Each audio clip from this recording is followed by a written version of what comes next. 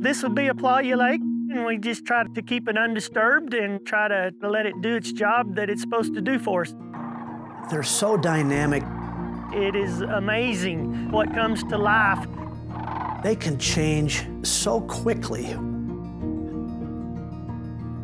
You can come out here and you think this is totally devoid of life.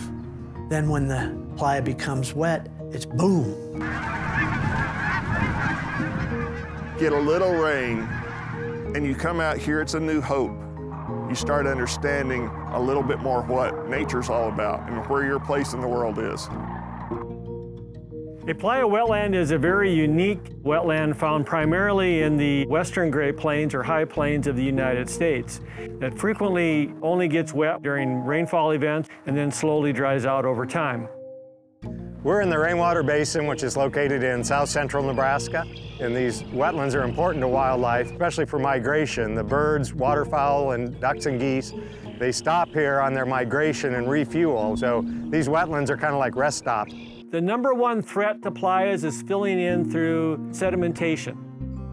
This playa has a good example of a real nice buffer around it, which keeps the sediment out of the playa on most edges of it. There's an amazing diversity of programs available for private landowners who are interested in wetland conservation. It's been good for me. It's a 100-year easement, so the dirt work was all paid by other entities. It was all done real nice. Playas were altered to serve as irrigation water catchment pits. They're detrimental to the functioning of a healthy playa. So a lot of times when these pits and ditches were dug, there is a pile of material. And so a lot of what we do is just pushing that material back into the pit. We got a letter a few months ago now, sent the letter back, returned it, and they come out and did all the work for us. We're at the I-20 Wildlife Preserve in Midland County. This is a very unique riparian wetland. We're surrounded on three sides by heavy oil field industry. And on the south, we have an extremely busy interstate. The ability to come out here and just sit and listen and hear nature around you can be extremely uplifting. And it gets people back into an element that we've had for eons of time and we've kind of lost touch with. And that's why this site is so great for people. And people, they kind of scratch their head like, why do you even care, right? Why are you conserving these spots?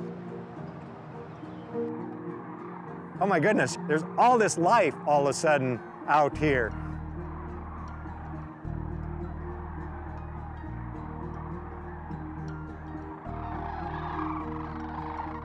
It's all the playas together that provide all these ecological goods and services that the entire ecology of the Western Great Plains depends upon.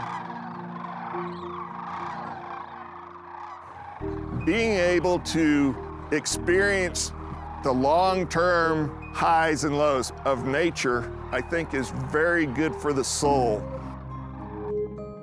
When people have and manage significant tracts of land, it's a spiritual connection for a lot of the people that makes them want to make the most of it, to enjoy the passage of the seasons and which birds are here at which times and which wildlife are flourishing. The playa is an anchor in the middle of that wide open prairie. For people, for birds, it has become a special place to me because of the variety of things that I see here.